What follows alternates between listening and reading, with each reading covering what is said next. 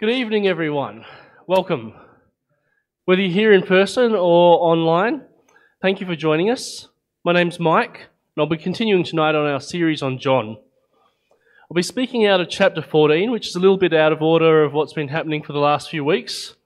But I was a bit crook when it was supposed to be delivered a few weeks ago, and I'm still a bit croaky, so I apologise if I start coughing into the microphone. But before we go any further, let's pray. Father God, we come here tonight to open up our hearts and our minds and hear what you have to say to us. We come here to humble ourselves, and we pray that you speak to us through your Spirit. You open our eyes to see you as you see yourself, Father, and we pray that you can teach us through that. You can move in us and change us so that we can be reflections of you to everyone in the world around us, wherever we go. We pray that whatever has attacked us through the week, whatever is stressing us out, whatever is frustrating us or hurting us, that in this time you can move your Spirit within us and grant us peace, that we can spend this time focusing on nothing but you. In Jesus' name, amen. Have you ever had regular contact with somebody that you've never met face to face? Maybe through work. Maybe there's someone you speak to regularly in your job who lives interstate. Perhaps you've chatted to them about non-work stuff. You've learned about their family, their local weather, traffic conditions, what their bosses like to work for. You may well have built a friendship with this person, despite the distance. Maybe it's somebody you met over the internet, playing video games or just chatting about a shared hobby. Maybe somebody you corresponded with as a pen pal. Does anybody here know what a pen pal is or had one? I can see the older people putting their hands up. Younger people are like, huh? Have you ever, after months or years of chatting, finally met this person face to face? Did it shock you? Did it destroy your mental image of them and alter how you thought of them? Maybe you thought they were young and they turned out to be old. Maybe you thought they were skinny and they turned out to be a bit large. Maybe you thought they sounded really straight-laced and you expected clean-shaven, business suit and tie, neat and normal, but then they're super alternative with tats and piercings and brightly coloured hair and odd clothes. I want to ask you tonight, do you have a mental image of what God looks like? Is he an old Santa-looking guy in a toga? Is he a Middle Ages king wearing a suit of armour and with a halo visibly sitting on his head? Is he a Jewish rabbi? Is he something a bit more out there, like a pillar of flame and cloud? I'm going to give you an answer to this question, but first let's read our passage for tonight. Now, for context, Jesus has just told his disciples, hey, I'm going to be killed. He's just told Peter, you're going to deny me. The disciples, understandably, are feeling a bit worried right about now. I'm not sure that I've put the right passage number up there. Oh well. John 14, 1-11. Do not let your hearts be troubled. You believe in God. Believe also in me. My Father's house has many rooms. If that were not so, would I have told you that I am going there to prepare a place for you? And if I go and prepare a place for you, I will come back and take you to be with me, that you also may be where I am. You know the way to the place where I am going. Thomas said to him, Lord, we don't know where you're going. How can we know the way? Typical Thomas. Jesus answered, I am the way and the truth and the life. No one comes to the Father except through me. If you really know me, you will know my Father as well. From now on you do know him, and you have seen him. Philip said, Lord, show us the Father, and that will be enough for us. Jesus answered, "Don't you know me, Philip, even after I have been among you such a long time? Anybody who has seen me has seen the Father. How can you say, 'Show us the Father'? Don't you believe that I am in the Father, and the Father is in me? The words I say to you now, I do not speak on my own authority. Rather, it is the Father living in me who is doing this work. Believe me when I say that I am in the Father and the Father is in me, or at least believe on the evidence of the works themselves. Very truly I tell you, the one who believes in me will also do the works that I do, and in fact will do greater works than these, because I am going to the Father. I will do whatever you ask in my name, so that the Father may be glorified in the Son. If in my name you ask me for anything, I will do it." So what does God the Father look like? There are some people in the world today that like to draw a picture of God as a cruel, unforgiving, judgmental tyrant, reveling in the punishment, smiting the heathens and laughing. Some others like to depict him as a bit of a doting grandfather. He likes to spoil his grandchildren, never really disciplines or restricts them. But our passage here tells us God looks like Jesus. I know you're probably thinking that's not particularly helpful. You can't exactly go to Jesus' Facebook page and pull up a photo of him from the weekend. And if you Google it, which one of these are we supposed to be thinking of? It's easy to miss the point here. Jesus is not talking about his earthly body, his earthly looks. He isn't telling us to look at his physical face with all his godly genetics on display. Jeremiah 17:10 says, "I, the Lord, search the heart and test the mind, to give every man according to his ways, according to the fruit of his deeds." And then on 1 Samuel 16:7 says, "The Lord does not look at the things the people look at. People look at the outward appearance, but the Lord looks at the heart." The Lord looks at the heart and tests the mind. So in order to see God, we first have to be able to see the way that God sees. We have to be able to look past this skin and see into people's hearts. Unfortunately, unlike God, we can't just look straight into a person's mind, read their thoughts, know exactly where they're at.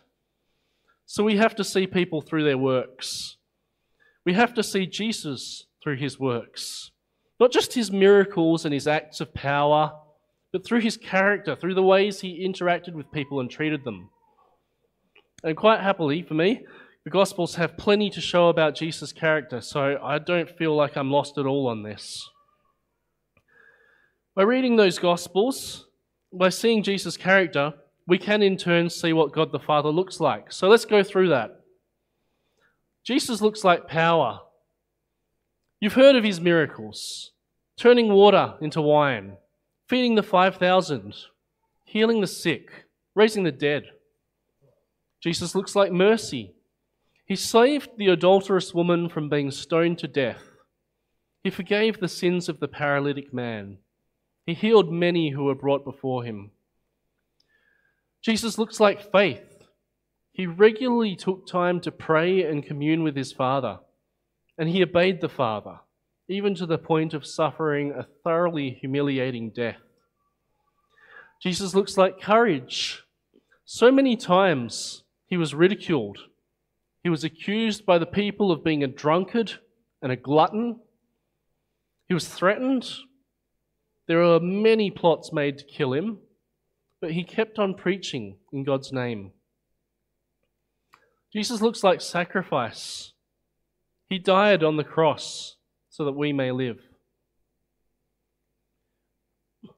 What else stands out from the examples we've already listed? Truth, compassion, righteousness. The Bible very clearly tells us what Jesus looks like. And so also, we know what God the Father looks like. He is powerful.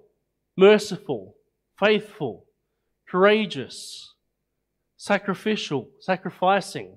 He's truthful, compassionate, and He's righteous. Verse 7 from our passage. If you really know me, you will know my Father as well.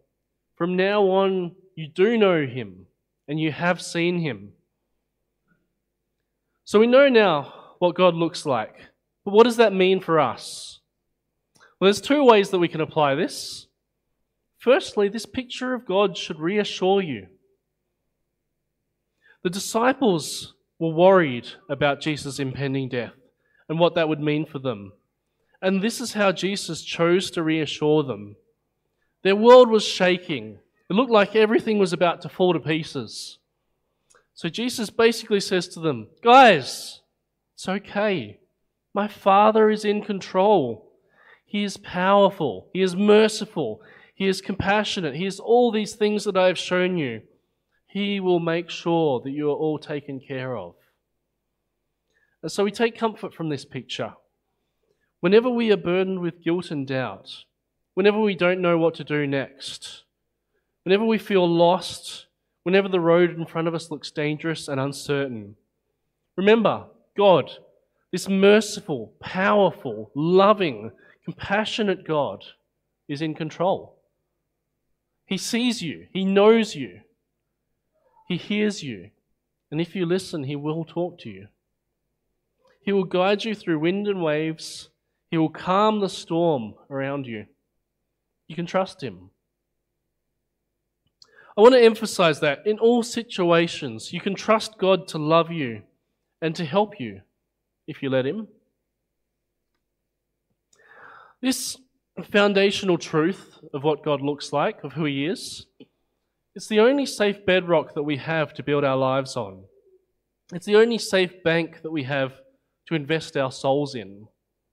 It's the only fortress that we can safely take rest in. So take comfort in it. Celebrate it. In a world that feels, I don't know about you, but for me, increasingly hopeless, looking at wars and famines and floods and all sorts of horrible things that I read about in the news each morning, I know that I have a hope in God that will never disappoint me. And that's available to all of us. I mentioned a few moments back, there are two applications to seeing God. And the second one of those is a challenge. If I stand side by side with my earthly dad, who's not here tonight, but some of you know him, you can see the resemblance between us. We look fairly similar. And if I hold my lovely little daughter close, who I think was carried out crying a few moments ago, you can see the resemblance that she bears to me as well. If we look like our earthly fathers, shouldn't we also look like our heavenly Father? Is there anything in the qualities of God that we have listed that is beyond us? No. You might say something like, well, we obviously can't have God's power. But you remember the last verse of that passage? Very truly I tell you, the one who believes in me will also do the works that I do, and in fact will do greater works than these, because I am going to the Father. I will do whatever you ask in my name, so that the Father may be glorified in the Son. If in my name you ask me for anything, I will do it. Power, mercy, faith, courage, sacrifice, truth, compassion, righteousness. Can anybody stand up and tell me that any of these things are out of reach to the children of God? You and I, and anybody who has salvation, should be a walking facsimile of these qualities of the Father. There should be a holy resemblance between God and His children. In Matthew 5:14 to 15, Jesus says, "You are the light of the world. A town built on a hill cannot be hidden. Neither do people light a lamp and put it under a bowl. Instead, they put it on its stand, and it gives light to everybody in the house. In the same way, let your light shine before others, that they may see your good deeds and glorify your Father in heaven." When the world looks at us as Christians, what they should be seeing is a reflection of God. We need to show the world at all times that God is our Father and we are His faithful children. We should enjoy the blessing of hope and the accurate image of God gives us. We also have to shoulder up to the responsibility of living it. Not just talking about it, living it. I know, it's easier said than done. The devil is always here, sitting on my shoulder, whispering in my ear, trying to obscure my vision of God, convince me to just blend into the background of the sinful world. But that's not what God expects of me. It's not what God asks of any of us. So let's take a few minutes to just think and honestly ask ourselves some questions. If you look into a mirror, do you see the qualities of God there? Can others see God in you? What can you change to make sure they can? Just going to give you a minute to dwell on that.